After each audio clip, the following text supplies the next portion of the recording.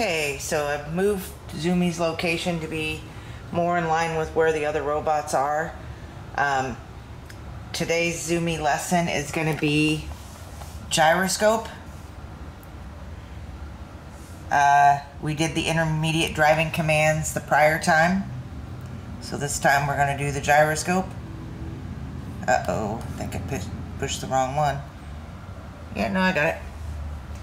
Okay, so the gyroscope is when you made your remote control, that was several lessons ago. Zumi turned left or right using the number of degrees that you gave as a parameter. How does Zumi know how many degrees she is turning? Zumi is equipped with an MPU or motion processing unit and has two very important sensors that are necessary for driving straight and making accurate turns: the gyroscope and accelerometer. This lesson is about the gyroscope. You'll learn about the accelerometer later. What is a gyroscope? When you think of a gyroscope, you may be thinking of a mounted spinning wheel that stays balanced in the same orientation no matter which direction you turn or flip the gyroscope. How? This can be explained by conservation of momentum. While you may not have heard of this term before, you have experienced this. This doesn't mean anything to me. Okay, Jeeves, it's all right. For example, if you've ever spun around in an office chair, you probably noticed that you spin faster when you bring your arms and legs in, since momentum has to be conserved. Your speed increases when you bring your mass, arms, and legs closer to you. In electronics, gyroscopes don't look like this. They are tiny clips that use motion to detect changes in orientation. For robotics, this is a device that measures rotation speed. Gyroscopes are important because we need rotation speed to calculate how many degrees Zumi has turned in a given amount of time. So we're going to load her libraries like typical, which I had previously done, but I'm going to do again. So we're going to load her libraries. This, for some reason, I don't know why her eyes disappeared. It did before on this lesson. I think that this lesson, the screen equals screen. That's because we want to see something on her screen, which we'll find out about here shortly. There is more than one axis that you can use to measure rotational speed.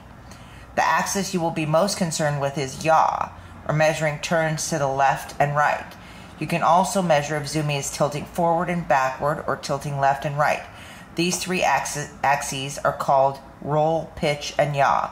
So roll is side to side, pitch is forward and backwards, and yaw is right to left.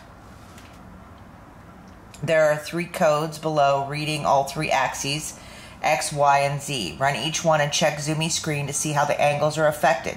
Can you match X, Y, and Z with roll, pitch, and yaw? Make sure you start the code with Zumi flat on the ground before picking her up. So the first one is the X angle, which is the roll. So we're going to run, wait a second, I gotta run the code. So we're gonna run the code once we're in the block. Gotta make sure I'm in the block, and then I push run. Okay, so it'll see 0, and so I'm gonna pick her up. Wait a second. Here we go. Okay, so this is side to side. So you can see when she goes this way, it's positive numbers, and when she goes that way, it's negative numbers. I'm gonna run it again because it has a time limit that it runs, and it took me a moment. So these are positive, and these are negative. Okay. How long does it run? Okay. Next one is forward and backward. We're going to run it. And then it starts with 0. Forward is this, is positive. Backwards is this, it's negative. Okay. And it should be writing itself. I don't know why it's still showing negative. It's not negative anymore, but okay. Okay, that was the Y angle. And then the Z angle is left and right. And so we're going to run this again. And it starts at 0, and we're going to turn her right, which is negative. We're going to turn her left, which is positive. Okay. Based on the data, could you figure out which correspond to X, Y, and Z? Yeah, Z is yaw. Or Zumi, so for purposes of driving, you'll care most about the Z-axis or yaw of Zumi's gyroscope. Calling Zumi read Z angle will return the number of degrees you have turned from where you started your code. You will be using this in later programs. Here is an example of getting the yaw value using read Z angle. I don't see the angle. Oh, it's in the next, where you got to reset the gyroscope. You may have noticed a function at the beginning of each code cell, reset gyro. This function will set all angles for roll, pitch, and yaw back to 0. Running Zumi equals Zumi will always do this for you, but if you ever need to reset your angles later in your program, you can use this function. Okay, so we're going to run this one. Do run. And then we're going to do this again. And then this. Why, it's... I don't think I did it right. But anyway, okay, so absolute angles, which are much more useful. Here. In the previous lesson, you made shapes by using relative angles. This means when you call Zumi turn left 30, for example, Zumi will turn 30 degrees no matter which direction she is currently facing. However, this is not a good way to keep track of our heading or the direction we are pointing. Think about how we use north, south, east, and west to keep ourselves from getting lost.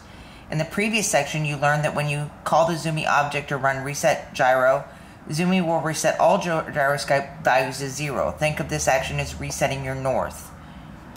So you learned about Zumi turn left, Zumi turn right. But now it's time to introduce a new function.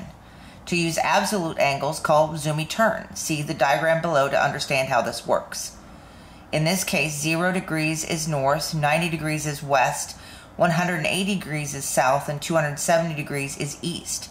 Similarly, negative 90 degrees is east, negative 180 degrees is south, and negative 270 degrees is west. North is always 0. You would use the positive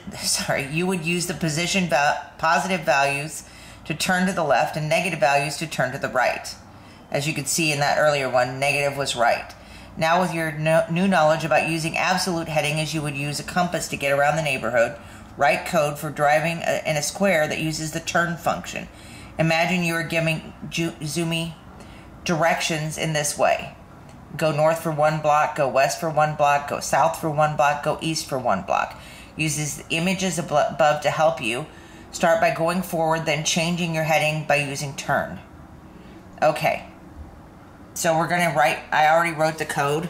Basically, it's pretty simple, and I actually did both a positive leftward value square and then a negative rightward value square, and with the sleep between. So I'm going to run this code. I want to get Zumi set up back where it was here. There. Okay, so I got to reset her because she's got this prior stuff going on. So I'm going to reset using the initial library that I had, which was this library. Just going to reset her. Run that so that she resets. Her screen's blank. So I'm actually going to get rid of that value because I don't want her screen to be blank.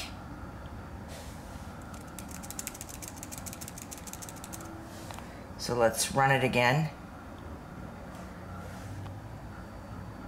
Okay, her screen's still blank.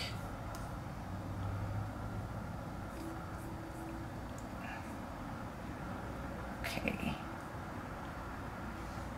I guess once her screen's blank, you're not going to get it back. Let's see if I can get it back.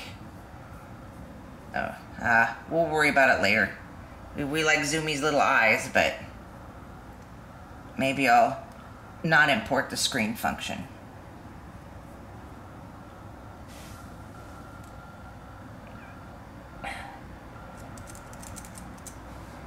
I'm gonna run it again, sorry. Alright, well, I don't know. I don't know what I'm doing. Let's go back.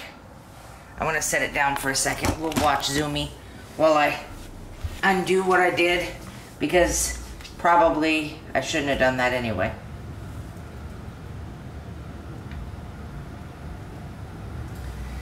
So we'll put it back to what it was before, and I'll rerun it, because I think that she's actually going to tell us, maybe, I can't remember if she's going to tell us what she's doing when I run this code, because I tested it once. But anyway, here's the code again, and so let's start it. I'm going to run it now and we'll see it.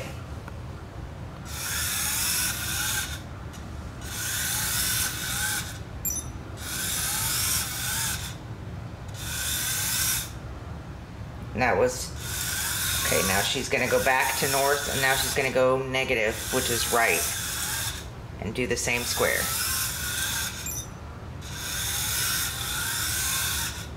At the end, she goes back to 0. I'll figure out for next time how I get her eyes back, but like I said, they reset the screen to blank so that we could see the number values on her screen, but I'd like to have seen her eyes instead.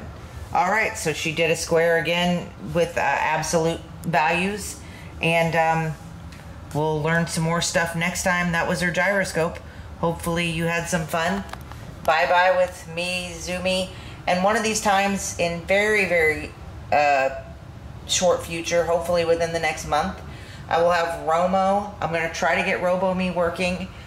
Romo, RoboMe, Zumi, Vectors, not Cosmos, because Cosmos are app controlled, and have them all do a little bit of driving around, and eventually they're going to do a race. So we're going to get to see them all together. So that's going to hopefully be pretty cool. Take care. Bye-bye.